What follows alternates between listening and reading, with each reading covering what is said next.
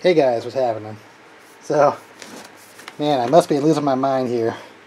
So I got another card to mine on OfferUP, and this actually one's going to go on my personal computer. I'm not going to put it in my mining rig, but it's the Aorus. I'm not even sure how you pronounce that, but Aorus Gigabyte GeForce RTX 3070, and I think this is the ultimate 3070 card you can get. I'll show you that. So yeah, so recently I just bought a Gigabyte, the overclock gaming, to mine with. So yeah, I paid 820 bucks on OfferUP. So I don't feel that bad because I didn't get that scalped on this card. The guy gave me the original receipt and he paid $705 for it. So, and I paid 820, so not that bad. I mean, I've seen these cards getting scalped for like 1,200 bucks. So this thing's brand new, unopened. And I'm going to run it here on my test bench. And if you saw this in another video, it's my 3D printed. I designed that Fusion 360. It's a 3D printed little test rig mining bench thing here with the integrated power supply underneath. So it makes it a more compact unit. Alright, so yeah, I'll put a link down below if you want that. So, alright, let's take a look at this thing. So this is, I think, is the ultimate 3070 card you can get. And look how thick this thing is. This thing is like 3 slot lengths. So yeah, no joke. Yeah, brand new, unopened. So yeah, these things are so hard to find. You can't buy them in the stores anymore. You know, they're just all being scalped. But this one also has like this crazy LCD here in the front, so you can do like it shows like temp, and you can do your own bitmap on there. And but look at the cool fan arrangement. They're overlapping fans. Yeah, look how big that heatsink is. It's a crazy oversized heatsink. Alright, cool. So yeah, like I said, this is going to go on my personal machine, but I'm first going to fire it up on my test bench here, and we'll run HiveOS on there. And yeah, I expect to get about the same as the other one. Probably about 60 mega hash reliability, maybe about 130 watt. But I'm probably not going to tweak it too much because it's going to be my personal computer. So it's probably going to go down to about 60, and I'm not going to because I need my computer to be reliable, so not going to tweak it too much. But when I first get it on Hive, let it mine here for a second, but yeah, it came with a little sticker too. But yeah, actually, let me grab it. Let me show you, compare it with my other cards, and see, so I can show you how thick it is.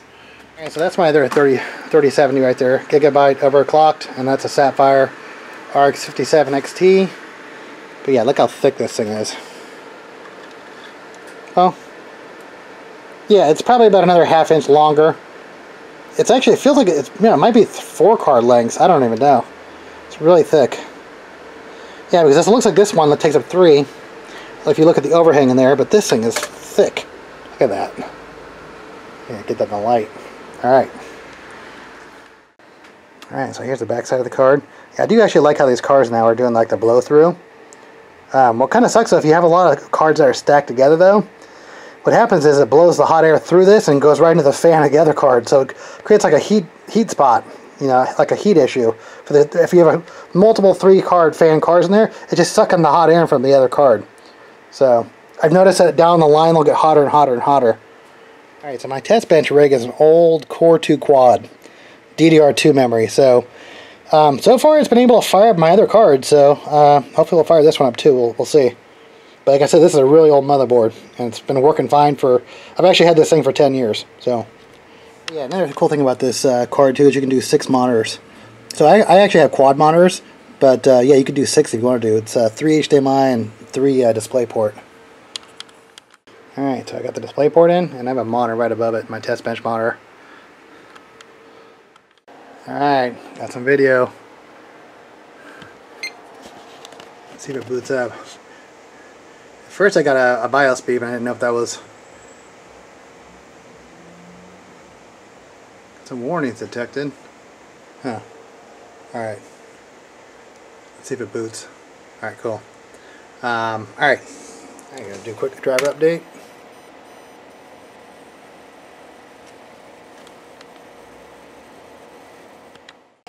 Yeah, look at the screen.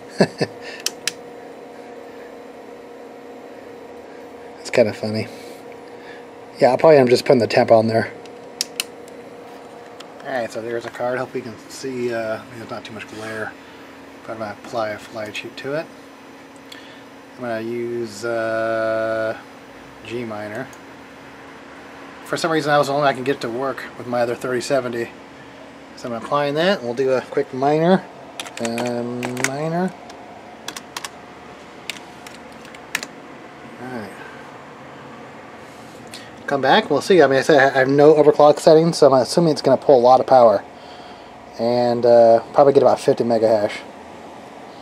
Alright, so I keep on getting the no device found, and it looks kind of odd here in Hive.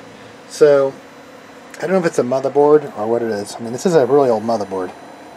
So, yeah, I don't know. So I even changed my motherboard.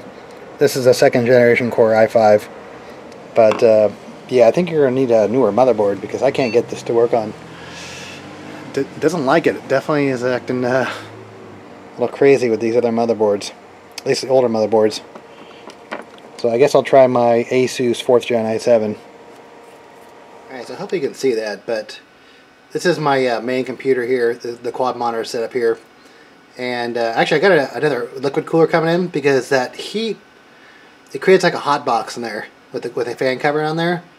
So I'm going to do a liquid cooler upgrade. So, but that's the card. And like I said, I'm not going to stretch it too much because it's my personal workstation. So I don't want this thing to crash while I'm doing I mainly, like I said, I do like 3D modeling and stuff, and also like crypto mining. But you know, video editing for these videos. But yeah, I don't really play games. So all right, so here is Nicehash, and so right now I'm actually not getting all the mega hash I could possibly get because I'm recording this video. But last night it was in about 50 mega hash, and pretty consistent. I could probably bring up the mega hash up to about 60, which I did on my other card, but I'd have to bring up the memory clock, and actually that would generate more heat. But also I'm running full powers. I'm probably doing about 190 watt. But yeah, I mean, pretty cool card so far. I mean, definitely the nicest card I ever owned. I mean, definitely the most expensive video card I ever owned too, also. But let me show you what the other video I did, the previous video. This is actually the card that I took out of the computer, the GTX 1660 Super. And I was able to bump that up to about 28 mega hash and down to 75 watt. So this thing is actually really efficient. But this is the other card that I did the video about, the 3070. It's the kind of like the generic, Gigabyte's generic version of the 3070, 3-fan, 60 mega hash and about 135 watt. I'm slowly bringing down the wattage, and I'm hoping to get down to about 120 watt. I could push up the mega hash to 64, which I had it up there, but it becomes a little bit unstable. And for me, I guess I'd rather have stability, because sometimes I don't look at these cards, and I would lose more money for this thing being down for a couple hours because I didn't see it, versus trying to squeeze every single mega hash out of it. But all right, guys, cool card, awesome card. You know.